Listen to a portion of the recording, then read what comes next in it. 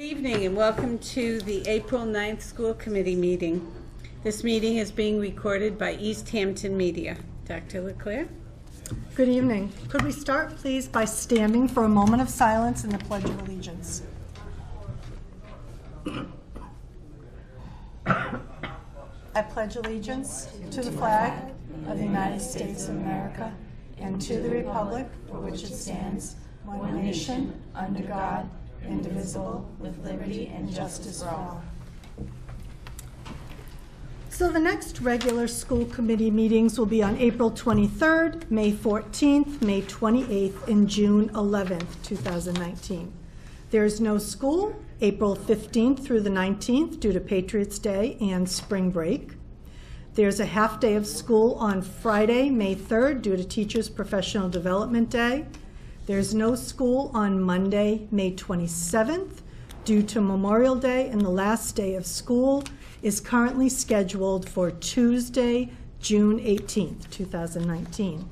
I'd also like to take a moment to thank all of the members of the school building councils that met for a joint meeting recently for the purpose of reviewing and making revisions to the updated bullying prevention plan. The plan is currently on the district website and is open for community and family input. After vacation, the plan will be finalized, and then it will be permanently placed on the district website. Thank you. Thank you. Do we have any correspondence? We do. We have a letter that came to us from the members of the Gender and Sexuality Alliance at the high school, and it's very brief, so I'll just read it. Dear School Committee, the members of the Gender and Sexuality Alliance at Easthampton High School would like to say thank you for supporting us by approving our recent trip to the True Colors Conference. We attended on Friday, March 22nd. Traveling to the University of Connecticut and Storrs, Connecticut was a big deal for most of us. Navigating the college campus to get to and from the workshops that we attended required us to work as a team to support each other. We developed deeper friendships within our GSA and with students from around New England. We hope to make this an annual event and appreciate your support. And then lots of signatures from the members of that alliance group. And then we also have a correspondence that came from our teacher, Gerard Benoit, who I believe is here to give us a presentation today. Yes. And this correspondence was giving us some background on the cultural immersion program and asking for permission to present today. So, Okay. Yes. Do we want to have Gerard come up now, or are we going to wait for public speak? I think we were going to do... Okay, we'll do it in public speak. Perfect. Do we have gifts? no gifts this evening. Okay. So now it's the time for public speak. Is there anyone who would like to come up and say anything? Nope. Okay. Madam Chair, Yes. if I may just have the floor for Yes. a couple of minutes. I would like to introduce my mayor of the day, Julian Sadler Duncan. Sand. Do you want to say in the microphone? I have a call. Yeah. Sandor Duncan. Sandor Duncan. And we spent the afternoon together. I went to his school, to Center School. And do you want to just come to the mic and quickly say what we talked about in ordinance? About extra 40 minutes of recess because it's good for like exercise and for your brain and yeah. I hope that was his idea. Yes, it absolutely was. And we presented it to the Ordinance Subcommittee of City Council for further consideration. It was referred to this body by Chair Salem Derby for joint consideration. So just wanted to report out. Thank you for the opportunity. That's a lot of extra minutes. Thank you so Thank much. you. Better watch out, Mayor. I know, right? No lowering the voting age, or yeah. Well, I'm going to have to see what happens when signature time comes. So now it's time for our presentations. Do you want to introduce? So, yes, so I'll go in the order that we have them here. Our first presentation tonight is a group that has come back to this committee to share with you some survey results. It's the SAD group, who was here recently, I think 2 weeks ago. When were they here? A month? 2 months ago already? Yeah. And they came and presented some information on condom availability at the high school. And they shared with us that evening that they were putting forth a survey and they wanted to come back and share the results with us. So ladies, if you'd like to come up to the microphone and tell us what you have learned. Welcome. Hi. Would you introduce yourselves for a second? My name is Aisha Okatan. I'm a junior at Easthampton High. And I'm Jessica Hamilton, and I'm a sophomore. We are here tonight to provide you guys with the result of the condom survey given to the students. But keep in mind that 98% of the students who took the survey took it seriously. The first question, do you think condoms should be available in school? 89% of the people who took the survey said yes. Do you think condoms in school would increase sexual activity? 82% said no. Do you think having condoms in school would increase protective sex for sexually active students? 91 said yes. Some of the comments that we put together were from the surveys, and they said it promotes safe sexual activity even for people who haven't done it, and when they do, they know that they should use one. If we don't have condoms, people are going to end up with kids and diseases. It makes kids safe. It should be a priority. And it is good to let kids know that they're there. And more condoms available will encourage safety. And they aren't easy to get outside of school, and it would provide safe sex. And we have a few questions about the letter to send home to your parents, but we have them written down. Oh, So I can give They're bringing the questions to the chair great. Okay. because they know during public speak that's not a time for exchange of discourse. So I told them that So we'll look you at them would, later. yeah, you would review them and then get back to them. So, ladies, is it the recommendation of the SAD group that we move forward with the condom distribution for next year? Yeah. All right. Well, thank you. I appreciate you coming back and sharing that information with us. Thank you for having us. Thank you. Could we get a copy of those results? Would that be- Could we get a copy of the results, ladies?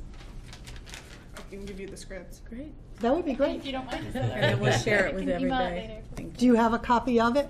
Yeah. Okay, Okay, all right. thank you. Thank you so much. And then we also have Mr. Gerard Benoit, who is the one of the foreign language teachers up at the high school, and he is here this evening just to give us an overview of the French exchange program. Good evening. Thank you for coming. Good evening, and thank you for having me. So my name is Gerard Benoit, as she says, and I teach English and French at the high school. And we are just about to start the third exchange with our partner school in Châteaulin, France, the Lycée Saint-Louis. At this moment, I've got a group of 15 students who have already sent their letters of introduction to us, and I'm trying to find host families for these students. But I come before you today not so much for the hosting part of the exchange, but for the traveling part.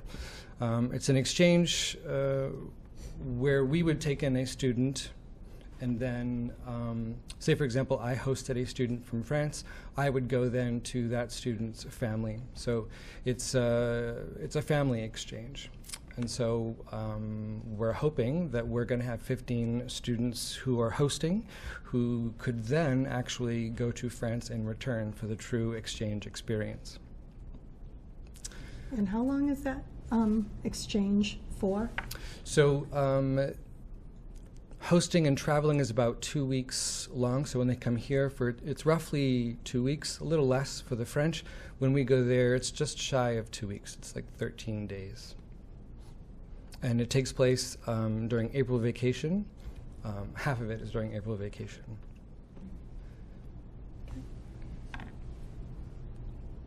So are you currently trying to find host families for this coming up April vacation? Is that Yes. okay. Well, actually, so when we host, they come in October. So they're coming in October of this coming school year, and then we in turn will go to them in April. And ideally, people that host would also travel, but it hasn't worked out that way since I've been here. So I'm really hoping to get 15 people who can host and travel, but it's not too likely, I don't suppose. So I think that this committee will be asked at the next school committee meeting to vote on approving this exchange program. Right. And the implications for the district are it's funded by students, but then it just requires a Right, there's not a substitute financial, there's not a Right. financial. So it might be 3 or commitment. 4 days that students who don't travel are without their full-time teacher. Yeah. Thank you very much, I appreciate Thank you. coming I have tonight. some information if you needed it to help the decision, such as cost, an example itinerary of what we've received in the past. I think that would be helpful. As Yeah. well as an itinerary that we've put forward for the sake of comparison. And I have several copies. I don't know if you want one or several or how you feel about that, but I think you can give it to Sue, and she'll Okay. make sure that we have it for the next meeting. Sure. perfect. I have a scrapbook if anybody wants to see it. Yes, I was wondering if you also No, had I don't. remarks of students who have participated before. Yes, I mean, this is not your typical travel program. This is really a learning program. It's cultural immersion. When I started the program like 14 years ago, it was really about language acquisition. But given that our community is as small as it is, we don't have the students in French to support that. And really, we decided for an exchange program, not necessarily a French exchange. Ideally, every other year we'd be doing a trip to, France and then a Spanish-speaking country. I've attempted to put together a trip to a Spanish-speaking country, but due to lack of interest, it didn't move forward.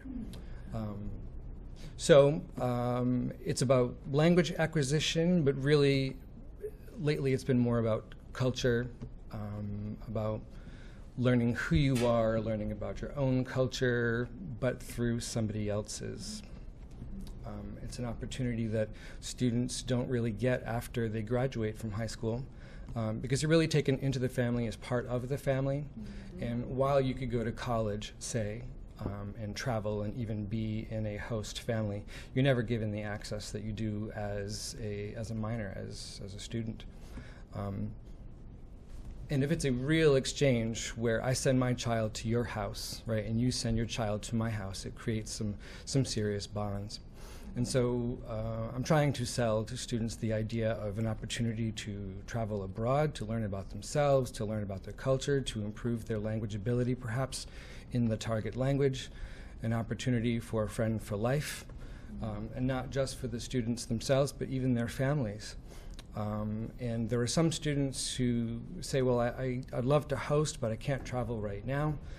You know, the consolation prize isn't too small in that, well, great, you can host now, and then later you're almost guaranteed to always have a place to go if ever you're traveling in that part of the world. So there's really a lot more to this than traveling. Not to mention at the community level.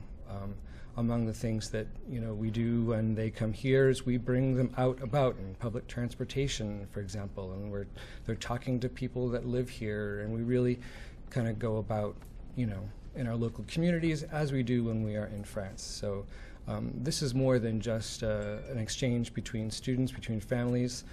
Our sister school really looks to us as being a partner, and so to our communities. Well, you don't have to convince me. My exchange changed my whole life, but I was just wondering if students who participated from Easthampton actually made some comments that were published, and that could help to expand this program. Yes, well, in the way of published, I had some students interviewed. I believe it was the last exchange they were on. They were interviewed on public access, so you may wish to go and look at that. Otherwise, The Gazette did an article the too, Gazette, a couple of we them, have I think. several write-ups and articles. I've had students come back to me to say, Monsieur, I cannot believe I was this close to saying yeah, this isn't really for me. I don't really want to travel. The idea of being in somebody's home is kind of creepy. My parents don't like foreigners. I don't want to have to take somebody in. I was this close to saying no to the exchange, but you kind of twisted my arm, and thank goodness, because I got into the program that I got into, or I got a job working for the State Department because of this, and so on. I think those comments would be very helpful to help expand the program. So thank you. And you could borrow my book. And is it just for 9th to 12th graders? Is that what the 9 through 12. 9 through 12. We're still in contact with all our girls. Both your daughters? Thank you very much. Thank you very much. We all stay together as a group. So now our student update. So at the high school right now, 9th, 10th, and 11th graders are going through course registration. Today, the 9th graders went, and tomorrow's the 10th graders. And then on Thursday, 11th graders are going to be picking their classes for next year. The World Language Club is going to Guatemala and Belize for April break. The seniors went on the Credit for Life field trip last Thursday, which went very well. And also Mr. Easthampton was last Friday, and that went very well. And that's all I have. Excellent.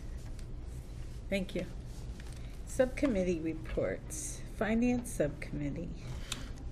We have not met since the last meeting. Okay. Policy report. Yes, we have a lot. First, just to follow up from our SAD presentation, we did look together at some sample policies from other districts in Massachusetts related to condom distribution, and we made some minor adjustments to an existing policy and sent it to our district lawyer, who took a look and said that it looked legally sound. So we asked the superintendent to share this draft policy with the SAD group, and that way we could get some student feedback, and then we will be bringing it to the full committee at some point for review.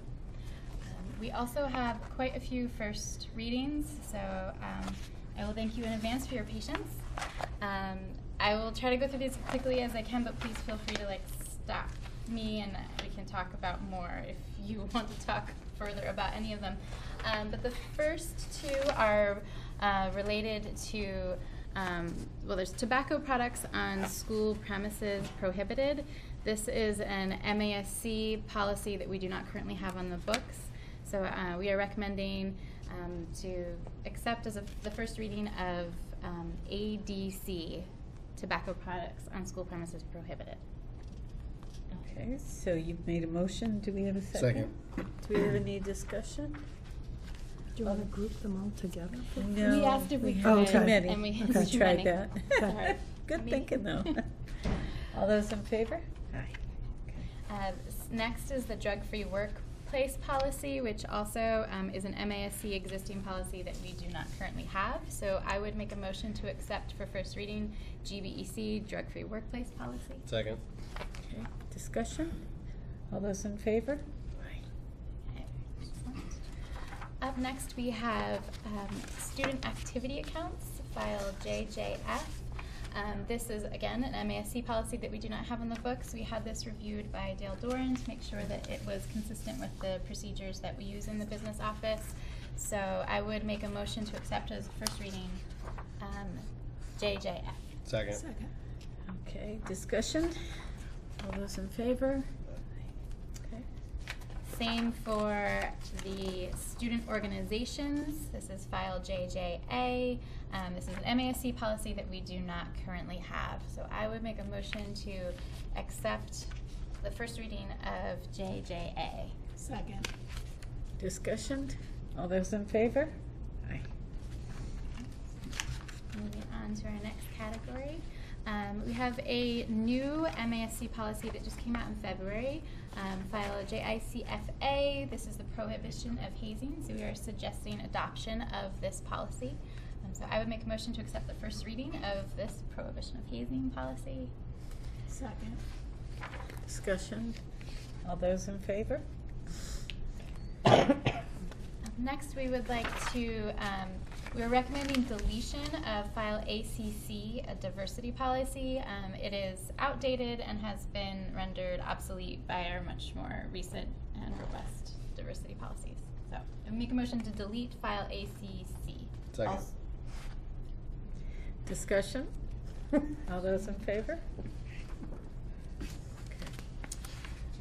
Likewise, we have on our books a student-to-student harassment, which is also an out-of-date policy that does not have an MASC equivalent. So I would make a motion to accept the deletion of this student-to-student harassment. I'll second. Discussion?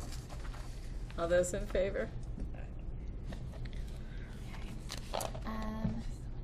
The next one is our non-discrimination policy. We are not suggesting any substance change, but merely a bureaucratic updating here to remove specific names of employees and just replace it with titles, so that way it does not get obsolete when we have new people enter into these positions. So I would make a motion to accept the first reading of File AC non-discrimination. I'll second. Discussion? All those in favor? Okay. Then up next we have File AA, School District Legal Status, and we would like to accept the updated MASC version to replace our existing old policy that is out of date. So I'd make a motion to accept the new MASC School District Legal Status. Second. Thank you. Discussion? All those in favor? Similarly, we would like to accept the new MASC School Committee's Powers and Duties, File BBA, which would replace our, again, very outdated previous policy. Second. Discussion? All those in favor?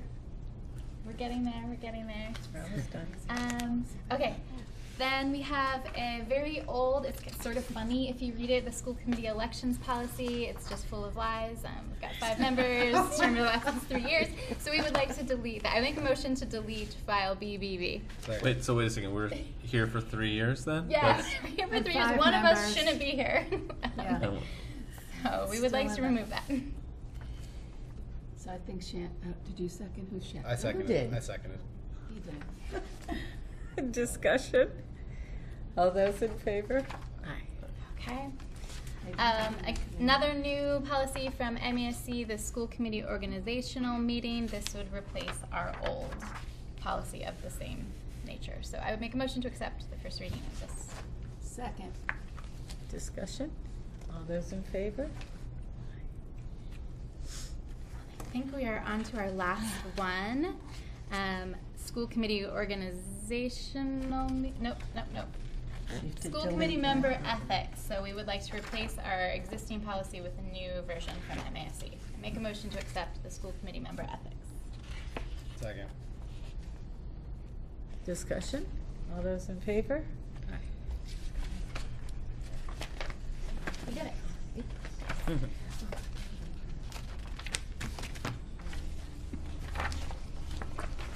Alrighty, so now a collaborative update. Indeed. Just a few things I'd like to share with you from our last meeting, which was on the 27th last month.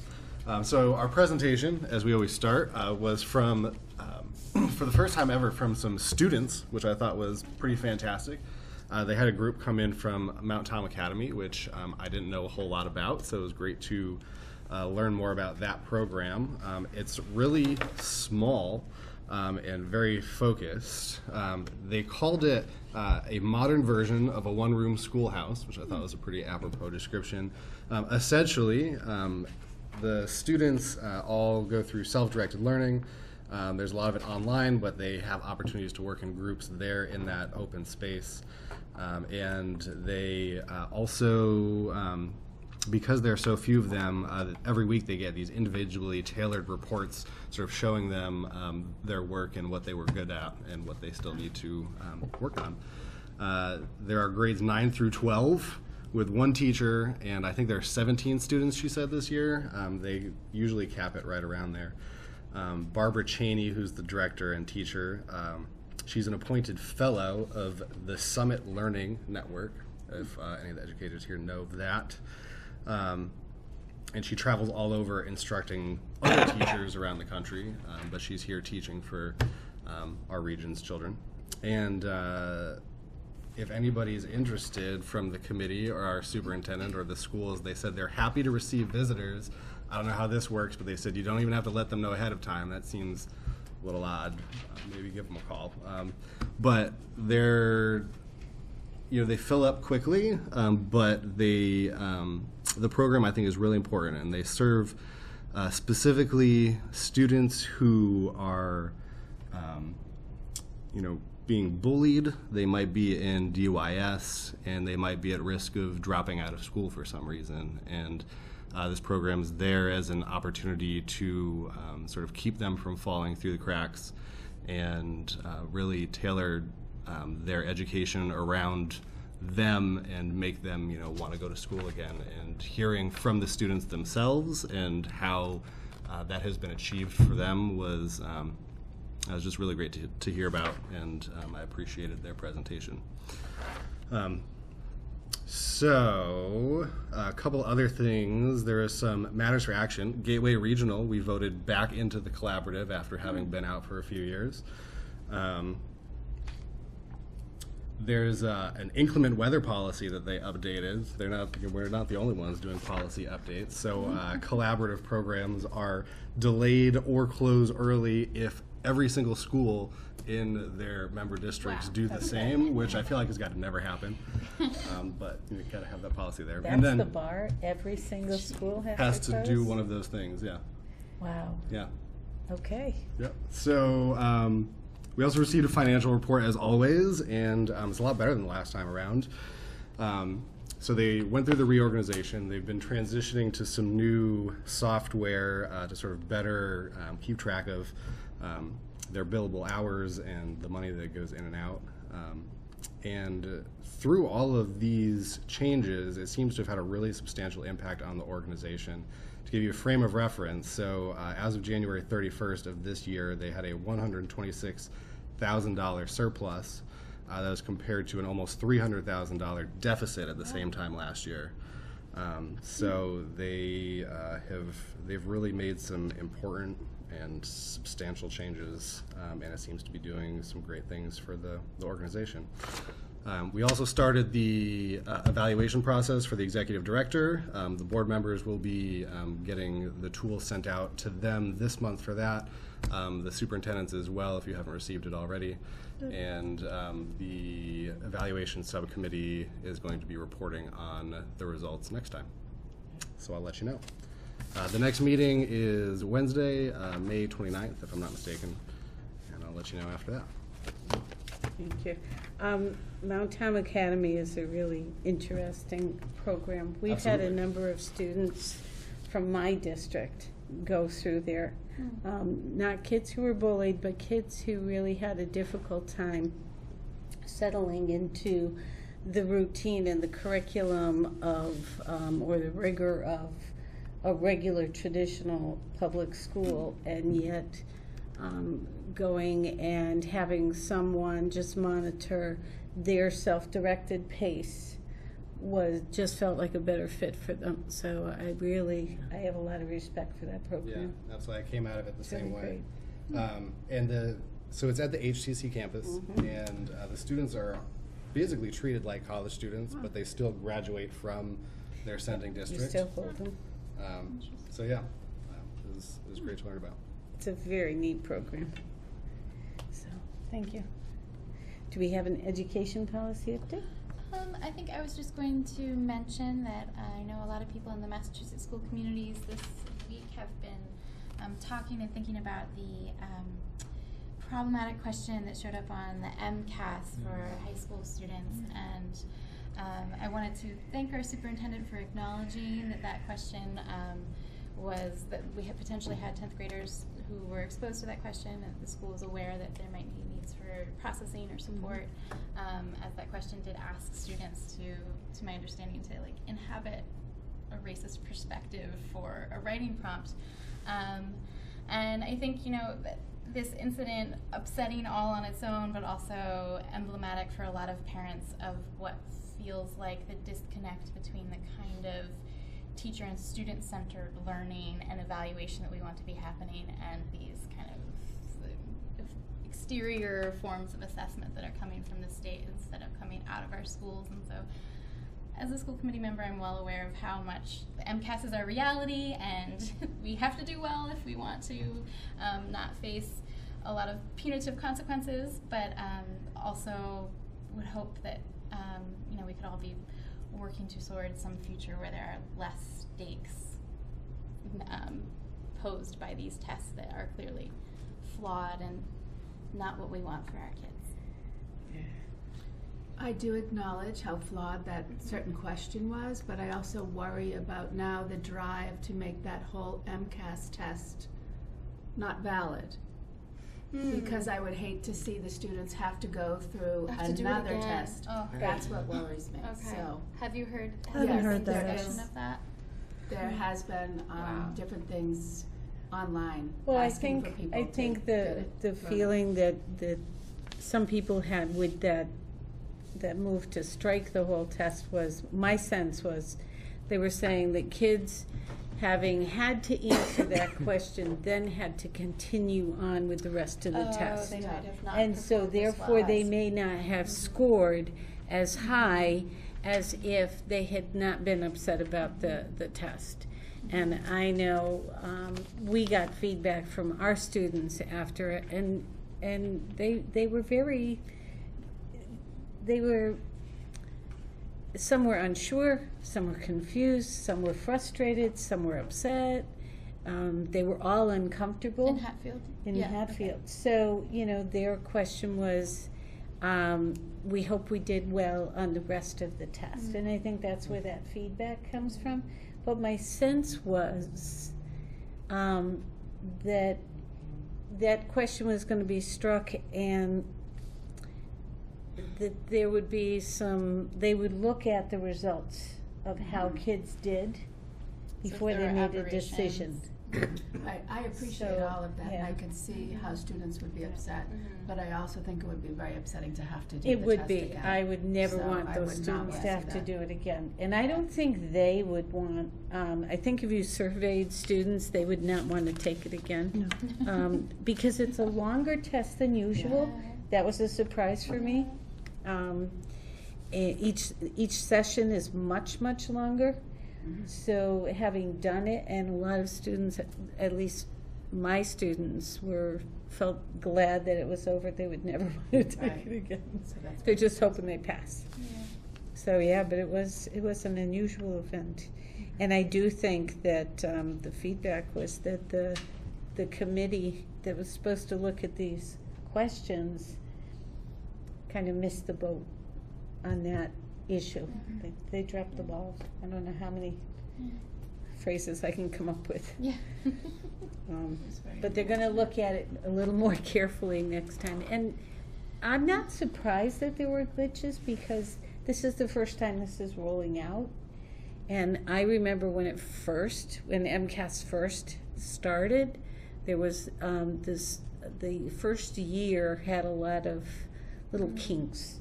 And you get the kinks out, and you score and evaluate kids, taking that into consideration. So hopefully that won't happen again.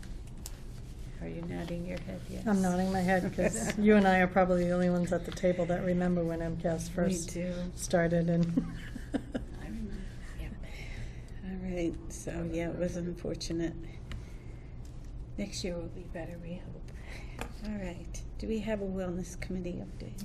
Well, we are meeting tomorrow to go over the logistics for our exciting May 8th event. We're definitely holding a citywide school walk, bike, or roll. I should add, we could roll as well on the bike path to school event. And we're going to have 2 different shifts. And Tandem Bagel, once again, has agreed to generously donate bagels to provide breakfast before walking to school that day or riding. So we'll be meeting tomorrow. And I hope that principals will be able to agree to have the Mass Department of Transportation come in and provide the half-hour training, safety training sessions they have offered to the district. So I don't know if that can work out with the schedule of the PE classes, but that's what I hope to arrange tomorrow. Cool. So you'll know if you were able to do that after your meeting. yeah, they're coming. Very The cool. principals are coming tomorrow. Excellent. Excellent. Thanks. Health and safety. So the committee has not met, but I do want to raise something that was sent to me. It was, there's a 8th grade civics class, Miss, and I may pronounce this, Capen Parizio. So she has a class that does with 8th grade civics, and so I was sent a PowerPoint by 3 of the students, Zachary, Kyle, and Angel. And they were students who are in 8th grade at Whitebrook Middle School, and they had a PowerPoint presentation raising concerns about the water fountains, that 9 out of the 16 water fountains don't work at Whitebrook, and they were putting forward a proposal around some potentially even creative way of fundraising to put in water fountains into the 2 different cafeterias that would also then be able to fill water bottles and such. So I thought it was really exciting, first off, for those 3 students to reach out. And so I have sort of raised those questions, and we're starting to do a sort of a review through that with some of the different people involved, and we'll sort of potentially get them involved and bring them in and sort of engage them as well, sort of maybe beyond what they were expecting, but hopefully it sort of show that that's great that kids are using that opportunity to speak up. So I want to support that and recognize that. So. Excellent. So thank you again to Kyle, Zachary, and Angel.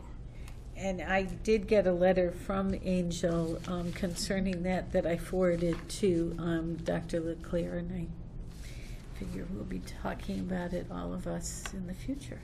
Yes, I got 3 letters as well, so, but I thought that we had to wait to pass them to the superintendent before bringing it up. But I did get the one also on the water fountains, and I thought it would be good to work with the students to see if there could be possible fundraising. I know that's been done in other districts to get those refillable water stations, so.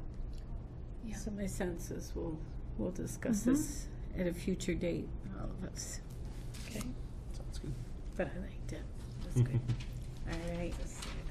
Superintendent update. Oh, no, wait a minute. Marissa has I was going to say something. one other Yes. thing. I was really excited the other day to see on the front cover of the Daily Hampshire Gazette our Maple community getting together to form a advocacy about not idling cars outside of the school buildings while waiting to pick up your kids. I know that there have been some really passionate kids and parents. Paula Garcia is a Maple mom who really cares about the environment and environmental health, and she worked with teachers and kids, and they have all sorts of great posters where they did research on the environmental impacts and also the impacts on the health of children who are inhaling the exhaust from these idling cars. So I was really proud to see all that work happening at Maple, and also wanted to sort of use this little platform to promote their messages again, that when we're waiting for our kids and we're doing pickup, turn the car off, and it'll just reduce. It's an easy, small way that we can reduce the air pollution, and particularly the pollution that's going right from our cars to the lungs of the young kids who are at the playground and siblings waiting for their sisters and brothers to come out of the buildings. So. And maybe if I can follow up on that too. So as a green community, Easthampton actually has an anti-idling law policy in place, and so that is in place. They're not supposed to be idling their vehicles, and that was part of our sort of becoming a green community back in 2010. So hopefully that will be they'll help them enforce that. So more than just goodwill. Yeah. Great. So- And aren't there signs downstairs that say no idling? Yes. Yeah. Yeah, there are signs Is there. it I think the there's sign- signs. I think the signs outside of Maple say 5 minutes. I think that's what it says out front too. Yeah. Yeah. There's So out I front, think there's that's the same the part sign. that makes it difficult to enforce and really. You know, who's timing that 5 There's minutes? nobody timing it. It's really a question of sort of Right. self-regulation in Yes. terms of Yeah. that, and recognizing again the impact on our kids, around our schools, and hopefully that they do. Parents do not sit and idle their cars. So, but yeah, there's no idling police out there looking to enforce it.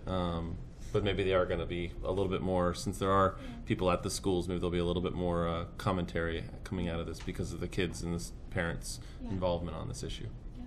And a reminder just to echo, so it's great to see all those signs outside of Maple School reminding you to turn your car off. But it's not just Maple School. They want this message to spread everywhere. So I know there's probably folks out there listening from Center Pepin, Whitebrook. Probably less so at the high school, but I bet you, even at the Pride Station, turn your car off. Excellent. Returning library books. Or returning library. Unless you're going to the Dropbox, in which case that's probably faster. It's less than 5 minutes. All right.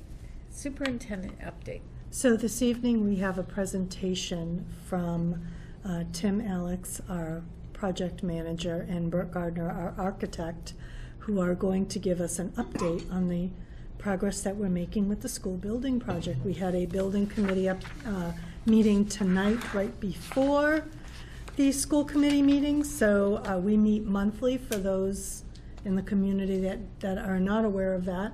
And so we've been plugging along, but I don't think this committee as a whole has had an update all year. So we thought it would be an opportune time to give the school committee an update on the project. So, gentlemen, if you'd like to come up and... We'll come up.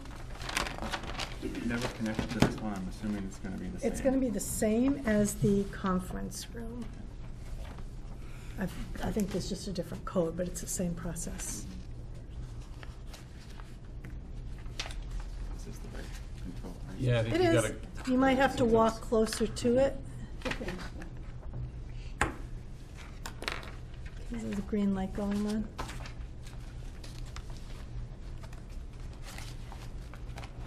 Takes a minute. Sounds It fancy. sounds like something came Something's out. on.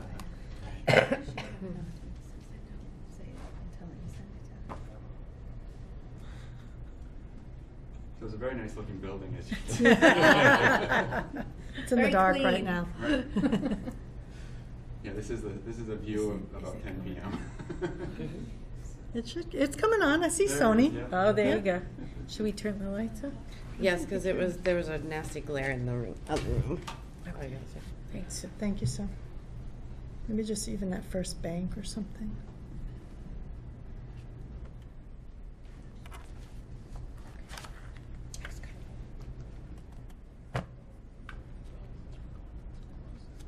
Sure.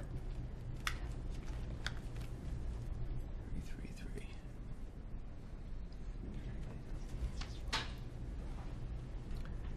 Bert, do you and Tim just want to point out who is who while you're getting that prepared? I don't know if the committee knows. Well, who. I'm Tim Alex. I'll kind of get started, assuming this will be up in a minute. But I work with Colliers International. We're the owner's project managers on the project. What our role is to act as your advocate throughout the process. So we are, instead of the district dedicating some staff member who has something else that they could be doing to manage this process, you bring in an owner's project manager to help manage that process. We act as a conduit with the MSBA, the funding authority through the state, work with the design team and their team that they've put together. So that's kind of our role in the process. There it is. The other team members really is what we have is Kalo and Bienick and their sub-consultants, so the mechanical, electrical, plumbing engineers, the various sub-consultants, and then the MSBA, the Massachusetts School Building Authority, which is, again, the funding process and funding arm that help will reimburse a majority or a significant amount of this project. So to talk about a little bit about the timeline. There's about 2 years that took place before we were even involved. So submitting the statement of interest back in 2014, and then getting accepted into the program. But then we came on board in 2016. Our first duty is to bring on the design team and get that process started. And then you go through the feasibility and schematic design phases of the design. So really, you talk about the visioning. If you think back, well, a couple years ago, we sat in this room and brought in a lot of different staff and parents and community members and really talked about a vision. What is education in Easthampton going to be in the future, in the next century? So that whole process started out that feasibility, and we really worked to a milestone of getting a submission to the MSBA, multiple submissions actually, where they provide comment back and forth, but a lot of steps along the way with the MSBA process. But getting to a point where there was the local vote for moving the project forward. Is it something that the community is supporting? So now that we've gotten through that, now we get into more of the detailed design. So you see that kind of green bar in the upper section, which is the design and bid section. And that's going to take us through the end of this year. So that's kind of what's been taking place to this point. And then construction will go from the beginning of 2020 through 2022. You know, we'll have moved in, the students will be in the building about halfway through that year and occupying it, but there's the closeout process that you need to go through and punch list and cleaning things up. And then the paperwork and closeout process for the MSBA would actually even go out further into 2023. We included down below just an example of the timeline for the high school project. So you can see that was a little bit shorter process, but you can see each of those bars along the way are a little bit shorter. It's a smaller building, a smaller undertaking. So just the evolution of this project just has drawn it out a little bit further. All right. Again, my name's Bert. I'm with Kalombina Architects, and Tim's right. This is a much larger project in the high school, and it's not just a larger building, and it is a very large building, 1,000 students plus that are going to be in this building. But it's a much more complicated building. We're consolidating, 3 elementary schools and a middle school into one facility. And part of the MSBA feasibility study process was to look at all the options that you could kind of approach in either just renovating Maple School, just fixing what's wrong with it, or adding on to it, or consolidating all 3 of the elementary schools, or the option that ultimately panned out, which was to consolidate the elementaries and the middle school. So, very ambitious project. I'm glad to see that the city supported it, not just because it's a project to keep us busy for a couple of years, but I'm a resident in Easthampton, and my kids went through the public school department here. And I think that it's a worthy investment in our community to build new school facilities for their children. So I don't think that I've ever updated this committee. I've done a lot of public presentations in town. I've done a lot of presentations to the building committee in various groups, but I don't think I've ever been in front of the school committee for an update. So here we go.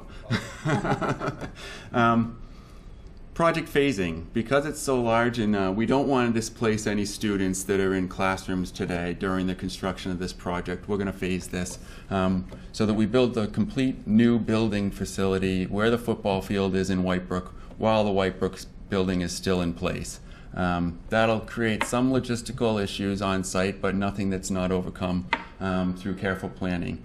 So we're fortunate that Whitebrook has 2 driveways in right now. One's an entrance and one's an exit, but they're wide enough that they can serve 2 directions. So one of the first things that the contractor will do is he'll isolate one of them for construction traffic, and one will remain for school traffic, and that'll keep a separation of both pedestrians and vehicular traffic during the construction period, and just make it a safer site altogether.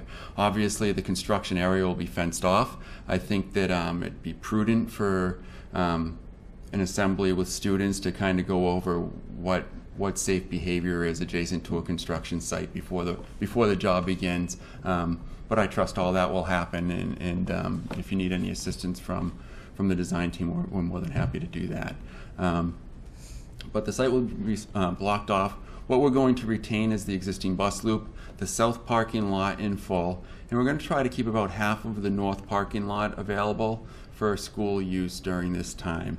The diagram that kind of shades everything yellow as construction zone is something that we come up with in our best judgment, but the contractor ultimately will fine-tune that diagram. But they've, the big GCs, any GC that's big enough to do a project this size is very familiar with phasing and working on occupied sites, and safety is always a #1 priority with them. So going through the construction of the new school, once that's complete, January 2022, we anticipate all of the classrooms in Whitebrook to move over. So even though 5th grade is going to move to an elementary level ultimately, we'll make sure that the 5th grade classroom wing in the new building is 100% complete and ready for students to move in. So you can do a 1-for-1 move in January of 22. At that point, all the fencing will kind of switch sides, and the construction traffic and the school traffic can all switch sides. We'll have a decent amount of the middle school lot paved, probably with a binder course, not a finished course, so that we can have it in the best condition when we ultimately turn over the whole school to you. But it won't be a mud parking lot or anything like that for you. I won't try to fool anyone thinking that it's a simple, that you're going to have a lot of parking or ample parking. It's going to be somewhat challenging, but I think that we'll get close to the parking that you've got while the school's under construction in that area.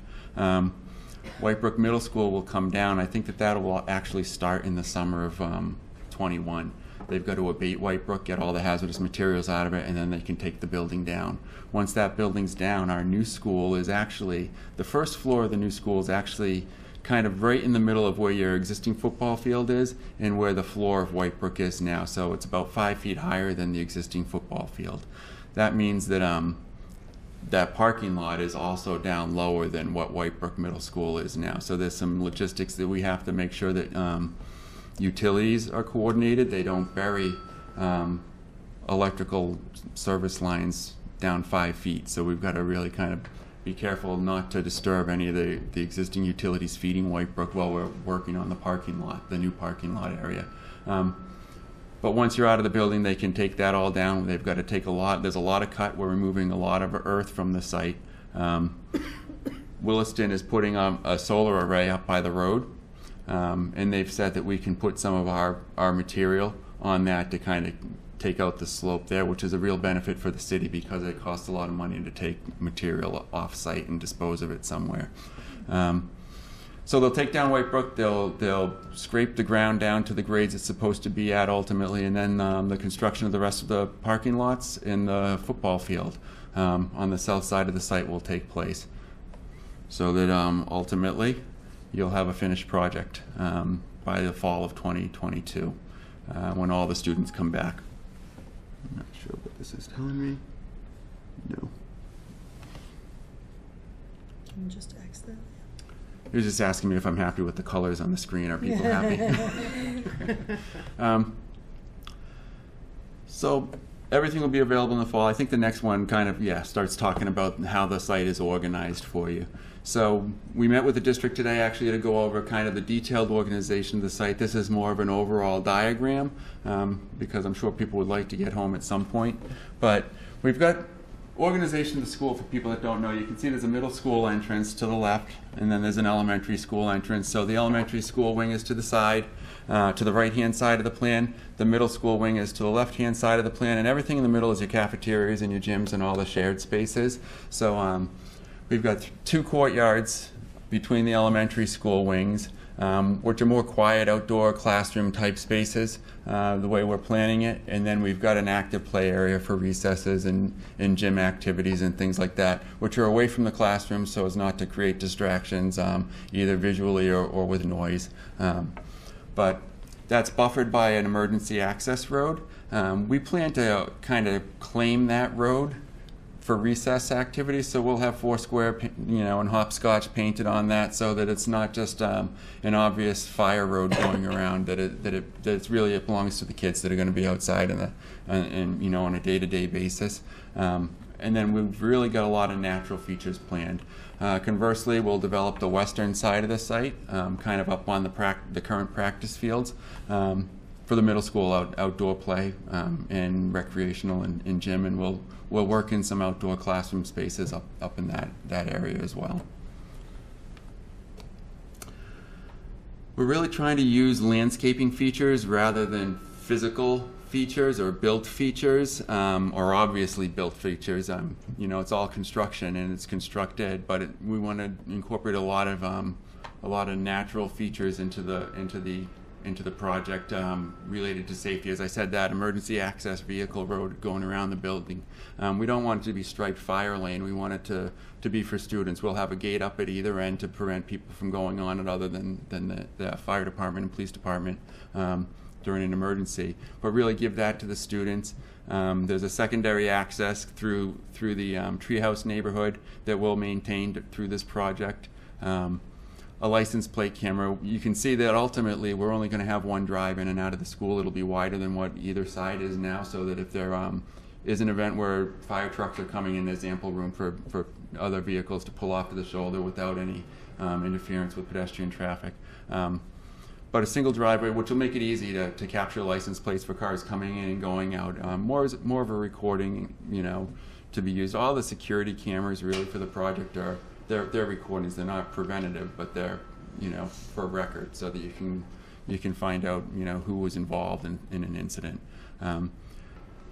But then we want buffers between the school and the parking lots, and we want to control where the pedestrians are crossing access points. So what we're doing is we're using rain gardens to kind of isolate the paved areas from the classroom wings, so that it's an apparent zone where people's really, it won't be comfortable to hang out, but it also is visual. So people would say, well, what's that guy doing in the rain garden? We don't want people being able to just walk right up to the first floor windows. Similarly, between the parking lot and the bus loop, we want to create kind of bermed features, so that a student getting out of a parent's car doesn't just get out the door and walk straight across the bus loop wherever they happen to be parked. We want to make sure that they're directed through the natural landscaping features to crossing points that are safe for them to get into the building.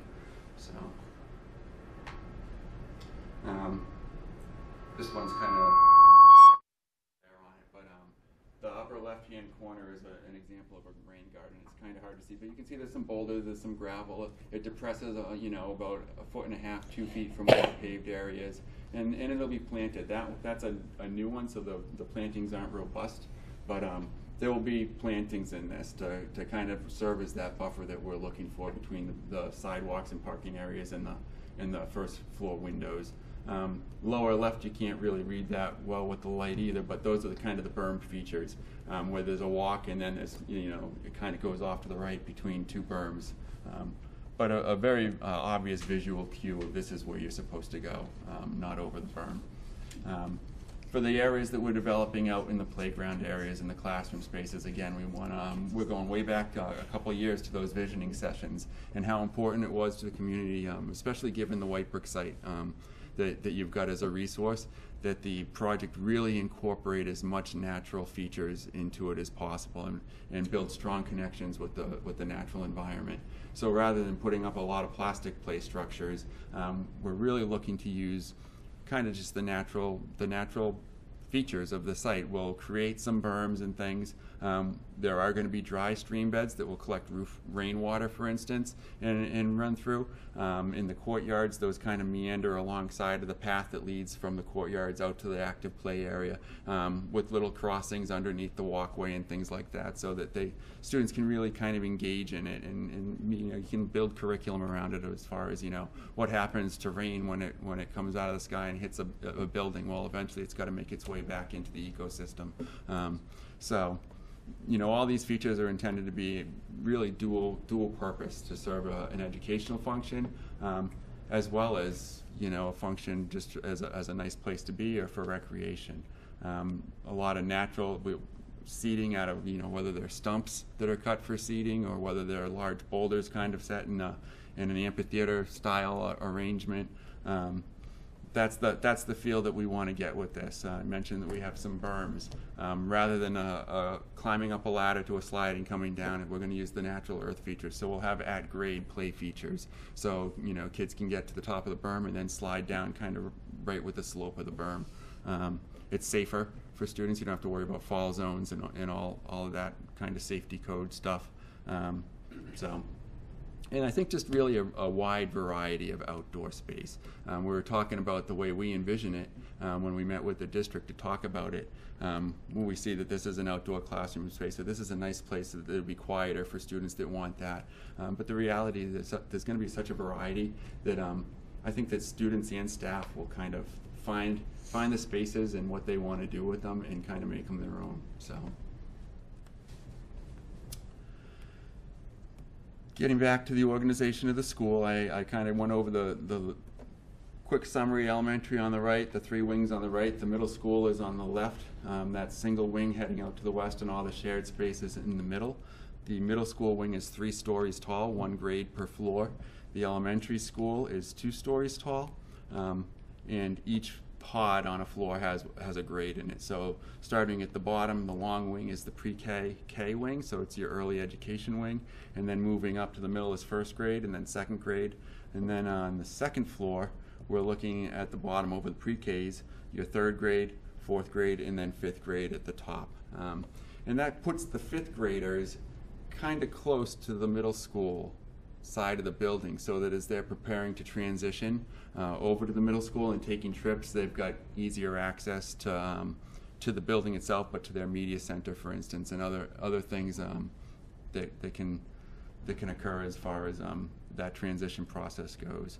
We do have a connection between the 2 schools, a physical corridor that kind of goes between the gym and the cafeterias. The nurses on that corridor, and that's to allow kind of structured interaction between the grades. So there's no reason for a student on their own to ever cross sides, but if there's a mentoring program or something that the school wants to instill, there's a pathway for the 2 sides to interact with each other. And the nurse kind of being right in the middle is ideal too, and there is a door in that corridor that can remain closed, and there's waiting areas to the nurse from either side of the door. So the elementary school have their waiting area, middle school has a separate waiting area, and the resting areas inside the nurse's station are also separated like that too. So 2 cafeterias as well. So elementary school's got a cafeteria, middle school's got a cafeteria, the kitchen's right in the middle, and each side has their own serving lines that are remote from each other. I don't know if you can see it, but there's little red ovals at the end of each of the classroom wings. Basically, that's so that you can isolate that center gym and cafeteria, all the shared use spaces from the academic spaces in the building. It's good for community use after hours if you've got basketball or rec games going on the weekends. If you've got any kind of events and like a dance that's maybe in the cafeteria, you can have all those classroom wings locked off during those events, so you don't have to worry about people meandering through your building. And then obviously it serves a security function as well. If there was ever an incident in the school and you went into a lockdown, those doors will automatically all close and lock, so that there's no access. Talking about safety a little bit, the idea is to create layers. I started talking about the buffers that we want to create outside with the landscaping. But the whole idea is just to put up as many layers into this for an intruder trying to get into the building as we can, to slow them down and give first responders time to get to the site before there's any serious issues. So the next set of layers would be well, one of the layers is, say someone crossed our rain gardens and went up to a first floor classroom window. All of that glass on the first floor is laminated. That's not bulletproof, but it's shatterproof.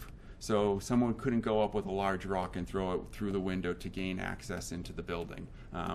The window would kind of crack but stay in place. I'll get to the next slide, but the interior vestibule glass. So you can get into the vestibule just like at your high school, but the interior doors are locked, and that glass is bulletproof. I say bulletproof, it's bullet resistant, level 3, so everybody always will make something big enough to get through anything that you build, but level 3 is pretty much the standard for most weapons that would be used in a shooting event at a school. So that's another barrier. No one can get into the building without going through the office, and you've got to be buzzed into the office. It's unlike the high school where you're buzzed into the school. It's a similar thing. You got an intercom, and you got to tell who you are. But once you're in the school, we don't want people to just have free reign. You've got to go into the office and sign in, and then depending on school policies, either be escorted where you need to go, or if you're a regular visitor and you've got a standing meeting, you'll know where to go. But you'll have a badge and you'll be signed in. So this kind of just shows the scenario. You go into the vestibule, you're going to be met with a camera and an intercom. The reception will have control over that, and they'll be able to either let you in or not let you into the school. So that's just another layer that we built in. So one of the things that changed since schematic design is we moved, we really celebrated more the media centers in their location. The media center really in the middle school was the one that was problematic. It was on the second floor because we were trying to maintain community access of the media centers so that it could be a resource for the community. But in thinking it through, what it did is it basically gave you a media center, which is a large room, and a 10-foot ceiling, which really felt like the larger the space, the higher you want your ceilings to be. It limited daylight and just didn't allow us to do as much architecture as we would have liked with a space of that programming. So the superintendent said, oh, well, can we look at it on the third floor and what that would do? And it really did help a lot. So it really helped the media centers to become more celebrated spaces. The elementary school media center kind of stayed where it was because it's only 2 stories for one thing. It was already on the second floor. But it's a good location for all the students to access. But we kind of took cues when we, as we started really saying this is going to be really the icon for the school. This is the space that we want to really focus on and have it represent the forward thinking of the district. So a lot of different zones in the media center. You've got small group area, you've got classroom instruction, you've got stacks, you've got project areas, informal seating, smaller areas for someone that just wants a quiet place to read a book. There's a green screen room. Lots of display areas. We toured some media centers, some other media centers, and pulled some ideas, things that worked well for them, things that didn't. And then we applied those same concepts over onto the elementary side, which actually resulted in a classroom for the elementary school side. We didn't have a dedicated classroom for that media center. But a shared function of the media center classroom is going to be professional learning communities. And it just seemed awkward to have the elementary school teachers kind of have to be tenants of the middle school side for their professional learning. So we created a classroom kind of off of the elementary school as well. And when it's not being used for that, obviously the librarian has control of that space and can use it for different things. Or it can be used even as a breakout space if a teacher wants to book it for a special project.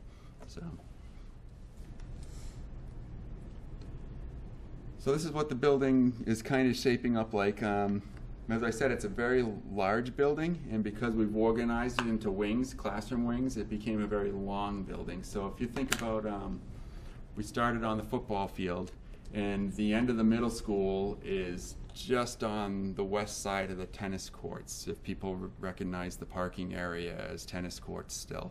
But where the football comes up, levels off before it goes back up onto the practice fields, those are the old tennis courts. And so our building kind of extends a little bit beyond that. So it's a very long building, and that was a challenge architecturally to not make it look like this, structure that just went on forever and ever. So, and it's also kind of an irregular program. We got DESI approval last week, by the way, for our plans, which is a big step. It's required for the project. But they really take a hard look at your distribution of special ed spaces. Special ed spaces aren't typically all the same size as classrooms. So when you've got to distribute these all around, you don't end up with floor plans that stack perfectly the way the way us architects would like to see them. And that presents challenges for us in getting windows to line up from floor to floor so that your building looks like it's ordered and not just a haphazard mess. And then we've got to work in technical details like where's the cross bracing on the structural frame for earthquake and wind loads.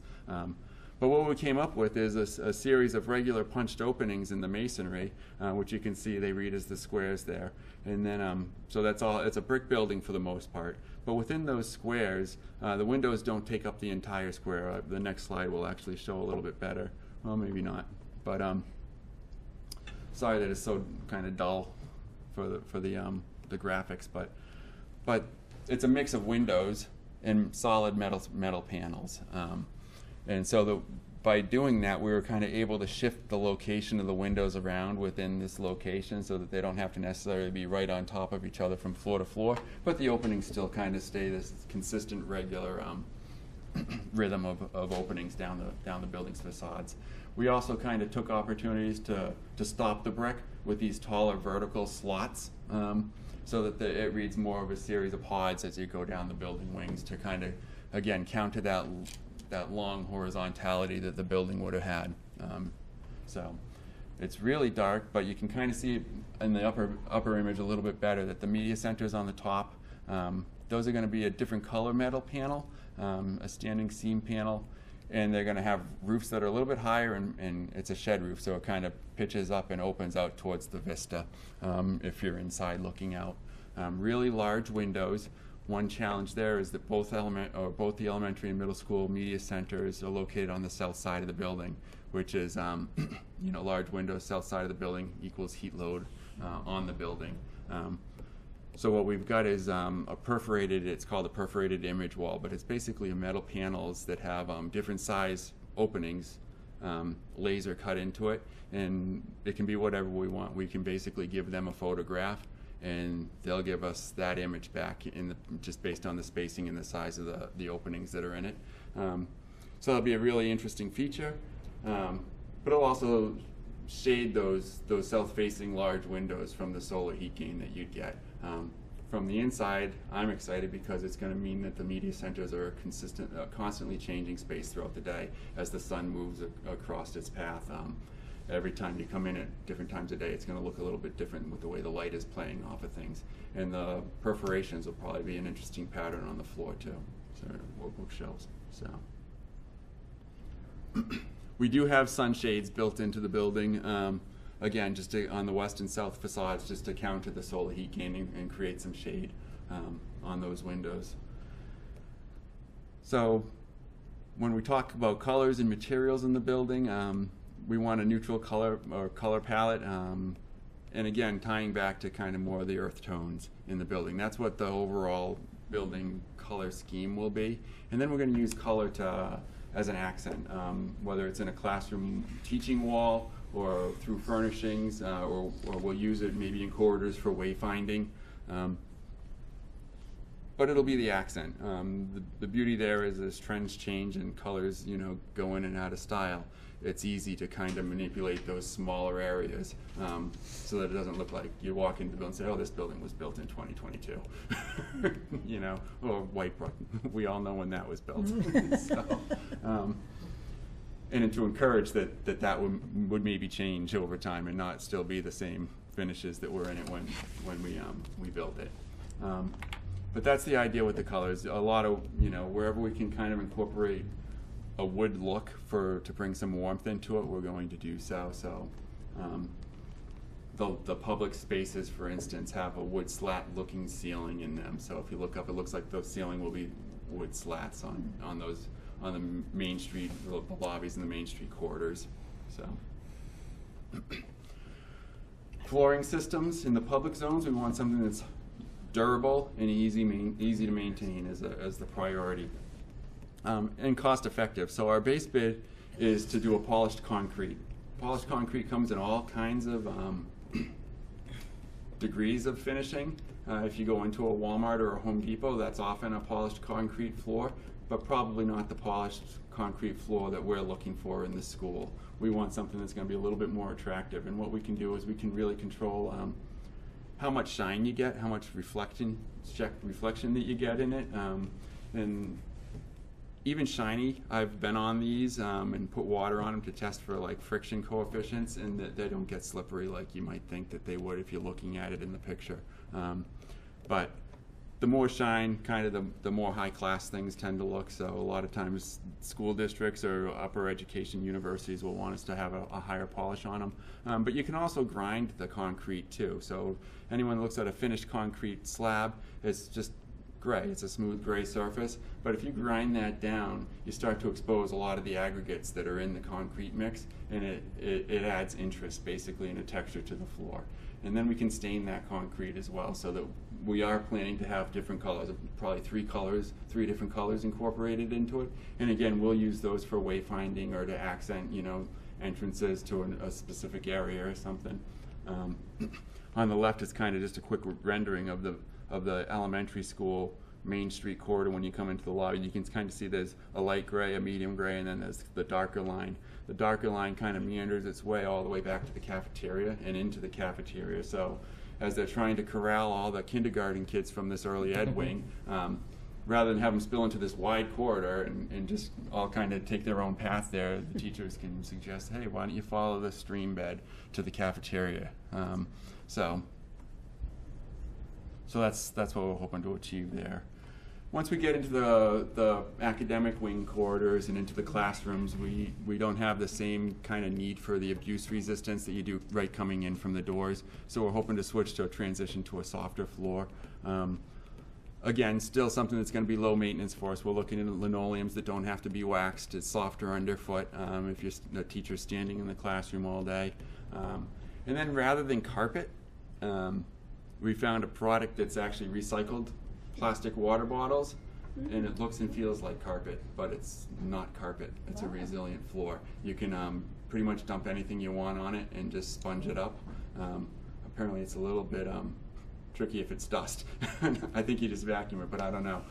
We put a sample in Whitebrook already in their media center, and there were marks on it. I say that because there were marks on it. We said, well, this doesn't look very good, to our rep, and he went out and he figured out that it was just dust. And the most important thing about your floors on the project is when the building's turned over, your maintainers will be trained on how to take care of them. 90% of the buildings that we do and finish and get calls back on that the floors are having issues, it's because the maintenance isn't being done properly. And it's not the same maintenance that you do on floors in the buildings that are 50 or 100 years old. Floor technology's come a long way, and the maintenance and care of these floors has progressed as well. So it's really important that we get the right people in, and that we're training the right people in the district to take care of them. That's part of a commissioning process that you'll have for a number of systems in the building. Right down to your light switches. I think maybe in the high school, I remember complaints of, geez, we have to get trained on the light switches, and it's true. I've seen the light switches that go into classrooms now, and multiple scenes, whether they're teaching or if they're doing an activity, there's a lot of selections available. So the other thing that's nice is one of the things, the luxury vinyl tile is like a wood plank look, so you can kind of have a warmer, again, looking finish in the building, and some of them come a long way as far as not looking like a plastic wood floor.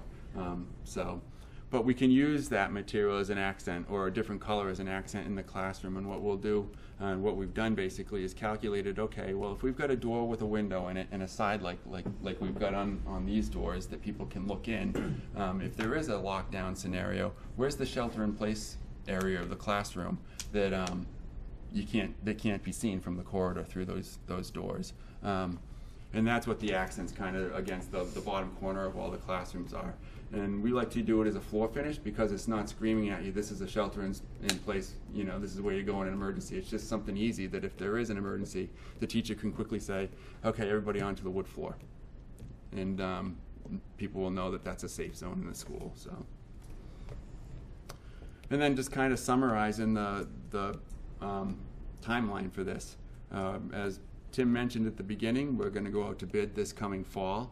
Construction will start either late December, more likely early January for the project. It's a decent duration. We recently built in a little bit of time, pushing the move-in for the Whitebrook kids to January of 2022 rather than shooting for the fall of 2021. Well, that gave us enough time. What it didn't take into account is all the unforeseens. We don't know if there's going to be delays in materials. We don't know if we're going to have a really bad winter that's going to delay the contract. What we don't want to have happen is have no contingency plan in place, the building not be ready, and really, what are you going to do with staffing changes and everything? So we wanted to make sure that there was a little bit of cushion there for the unknowns, really to protect the district from having to kind of deal with the chaos of that at the end. So we do have students moving into the middle school January 2022, and then the rest of them showing up in the fall of 2022 to the completed project. So, any questions? It's exciting. It is. Okay. It's exciting.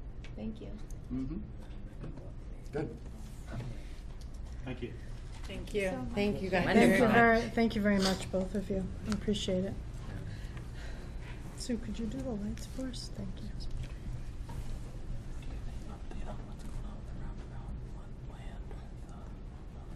And, Yeah. all right. That's all I have. Okay, on to matters for action. Warrants and payroll. I move to approve the school payroll dated March 14, 2019 in the amount of $514,184.19. Second. Any discussion? All those in favor? I move to approve the school payroll dated April 11, 2019 in the amount of $525,926.12. Second. All those in favor? I move to approve the accounts payable authorization for payment dated April 11, 2019 in the amount of $171,972.30. Second. All those in favor? Minutes? All right. I move to approve the minutes from our public hearing, FY 2020 budget at 6 p.m. on March 26, 2019. Second. Any discussion? All those in favor? Aye. All right, and then out-of-state field trip request? So we have a request from the Whitebrook Middle School to go to the Mystic Aquarium at a cost of $50 per student to be funded through students' families, and a fundraiser. The educational purpose of this trip is to enjoy a fun, active learning investigation, specifically a squid dissection, inspire scientific literacy and inquiry, and encourage students to think creatively, supporting Common Core learning of the students. So I would make a motion to accept this field trip request. Second. Any discussion? I do have a question. Does anybody Yes. know if they still sleep on a ship? We did that when we went. Oh, this does That's not not- look like they a haven't trip done that in a thing. long time. Yeah, I don't think they've done that. They haven't done it in years. My kids did that too. Wow, that sounds Yeah. fun. But neither one of mine did. It was a blast. Just wondering. And then we also have a request from the Easthampton High School for April 25th. Hold on, we didn't vote on that, didn't did vote? we? No, Did we we do didn't it? vote. Oh, I'm sorry. No, we seconded. You sorry. asked for a All in question, favor. and then we didn't vote. Okay. All those in favor? Aye, okay. Sorry about that. That's all right, that's okay. So this request comes from the high school for April 25th, also to go to the Mystic Marine Life Aquarium for the purpose of study of marine species and environment. I'll second that. Any discussion? All those in favor? Do we have a motion to adjourn? Do we have a second? Second. All those in favor? This meeting is ended.